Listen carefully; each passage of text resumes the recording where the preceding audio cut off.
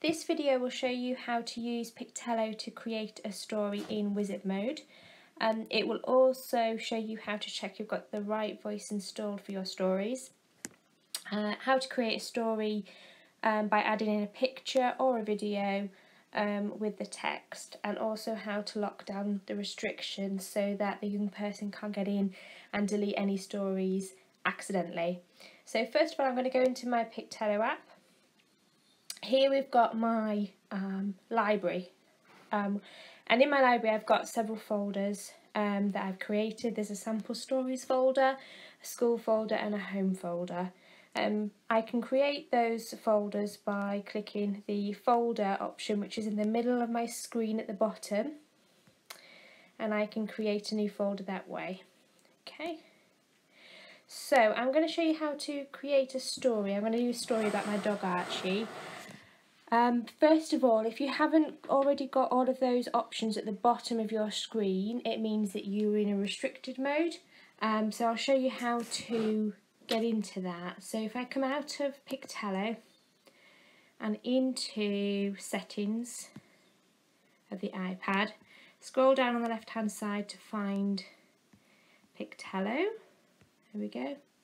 And this allow editing button, if you toggle that off, you will see that all of my options at the bottom of the screen in Pictello are no longer there. So we need to make sure that when we finish creating a story, that we take those options off to try and restrict it as much as possible. So with those restrictions, you can still read a story and play a story, but you can't create a new one. So I'm just going to go back in and put those settings back on so that we can create a story.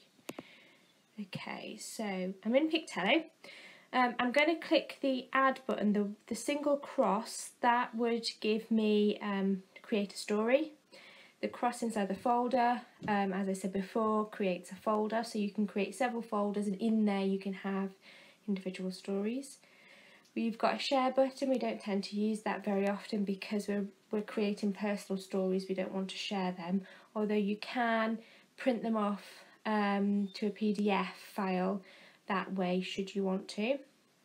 And then we've got our cog at the end, which gives us all of our options. So I'm going to click on the cog first because I want to make sure that I've got the right voice installed. So I'm going to click on there, and then as you can see, you can change the volume in here, pronunciation, we'll go through that later. You can change various different things in terms of what the story presents, how the story presents in playback, and you can also do backups and things like that at the bottom as well. So at the top, I'm going to go into the voice manager, and as you can see, I've got Harry already installed. So we tend to find that our young people, if they are a young female, tend to choose the Rosie voice, or if they're a young male, tend to choose the Harry voice, because they're the genuine child voices rather than the computerised voices. If there's a voice on there and you're not happy with, you can change it. But you can also, if you scroll down, there are all of these different types of voices that you could have, which will need installing. So you can listen to what they are like. Hello, I am Elizabeth. Okay, and then you can click on them and click on download, but obviously you need to make sure you're on the Wi-Fi to do that. That will then go to right to the top, and it'll add into your installed voices up here, and then you can choose which voice you would like. So I'm going to stick with Harry at the moment because that's the one that I am going to use.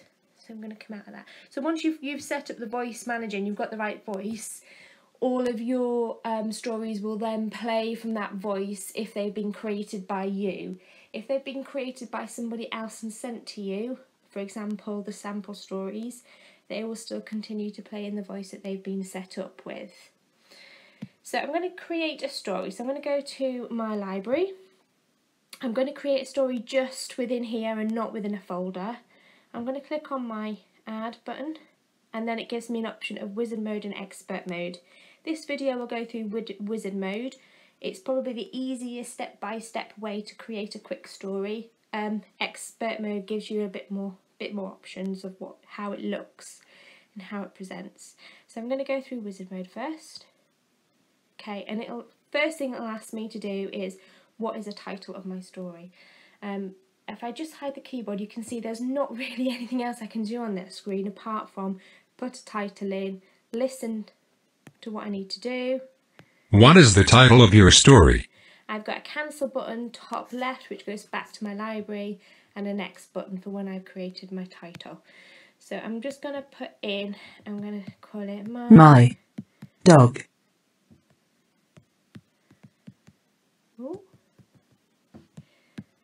Archie. Archie. Okay, I'm going to press next.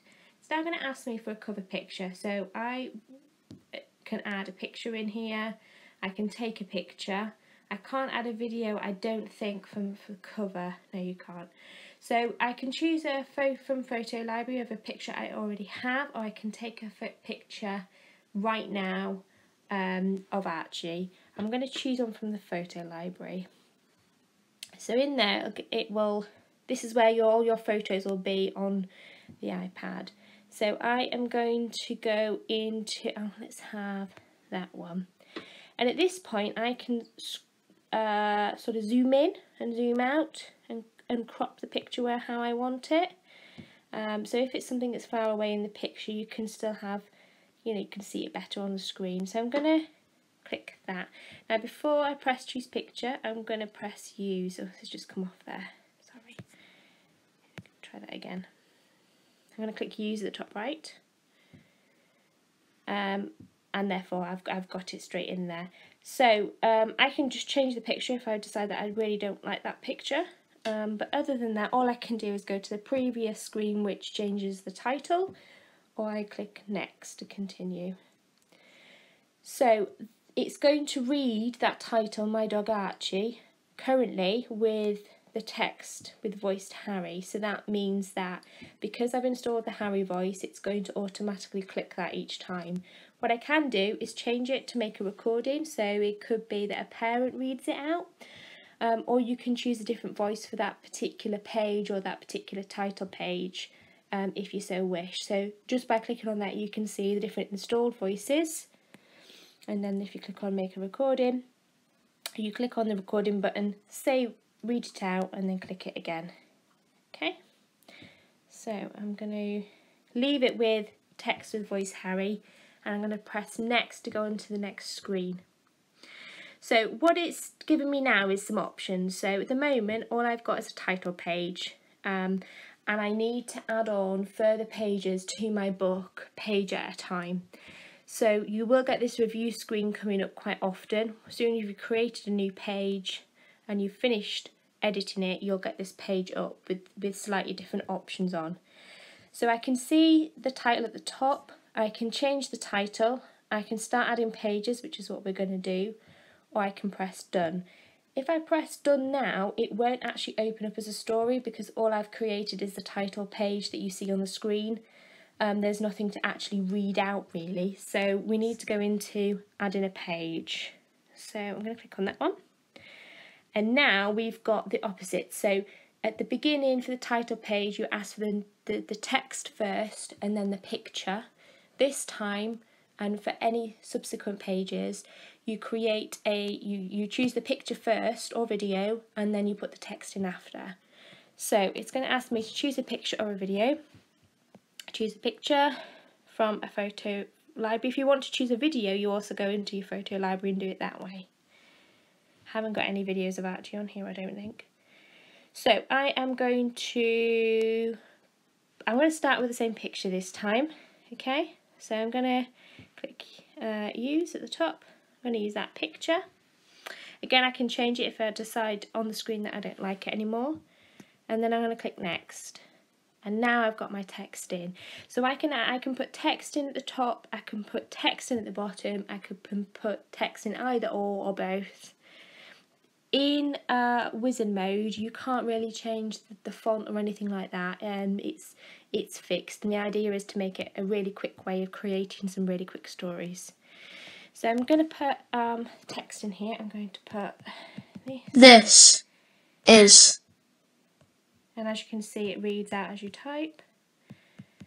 Archie. And then at the bottom, I'm going to put He is a. Ooh. Keep doing that with my keyboard. Can. Terrier. He's a Cairn Terrier.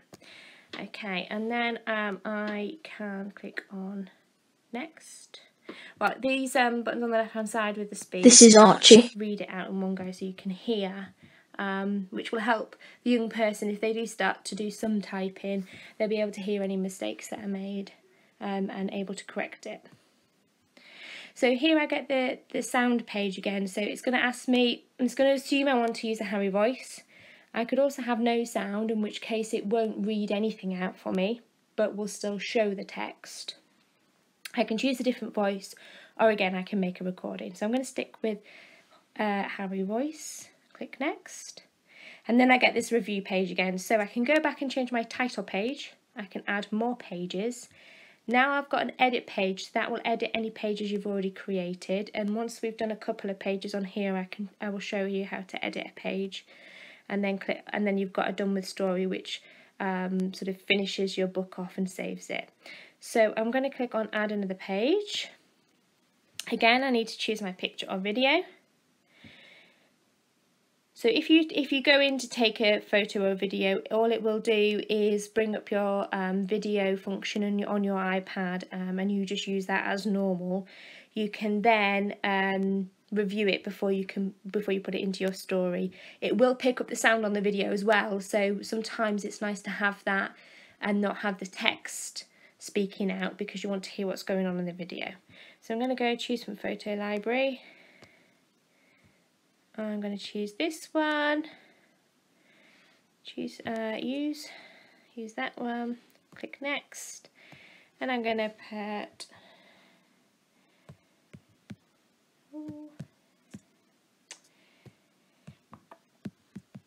Archie likes to visit the beach.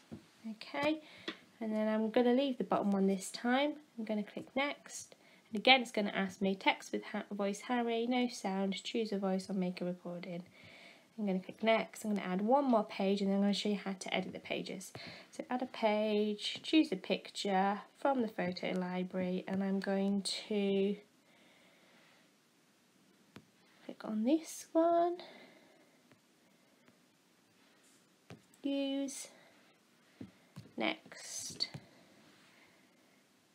and I'm going to put this time Archie has a friend called Boomer. Archie has a friend called Boomer. Click next. Again, keep that sound, that voice, Harry. And then I'm going to click next. And then I'm going to press done this time, okay? So I'm going to press done with story. And my story has come up there. There's my title page and my title picture. And what happens when I click on it is that I can, at the bottom, I can use a manual, which means that I have to click on each part of the text to read it out. And then click on next to turn the page. Autoplay means that you turn the page yourself, but then it will read everything out and all in one go. And then slideshow means that you press play, sit back, and it does it all for you. Okay, so I'm going to click on autoplay. I'm going to click play. My dog Archie. This is Archie. He is a Cairn Terrier. And now it won't do anything until I press the next page now, which gives you a chance to talk about the story or talk about the picture, and comment on what's going on. Archie likes to visit the beach. Archie has a friend called Boomer. And then when I get to the last page, when I click next, it will ask me, do I want to read the story again, or do I want to go back to the library? So I'm going to go back to the library, and I can show you how to edit a story after you've finished creating it. So at the top right of the screen, I've got an edit button. So I'm going to click on that one. And then I'm going to click on the story I want to edit. And then at this point I can delete it. I can move it to a folder. I can cut it and copy it. And if you click on share, you can send it as a PDF to the printer.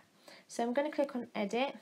And again, it'll ask me wizard or expert. Let's stick with wizard for the moment.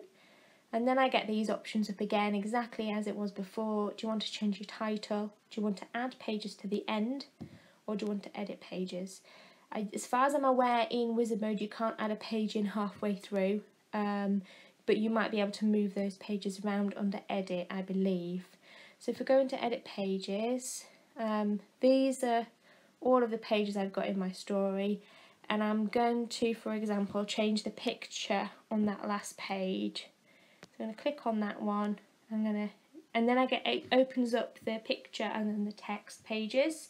So the picture comes first. If the picture's okay and you just want to change the text, at this point you would press next.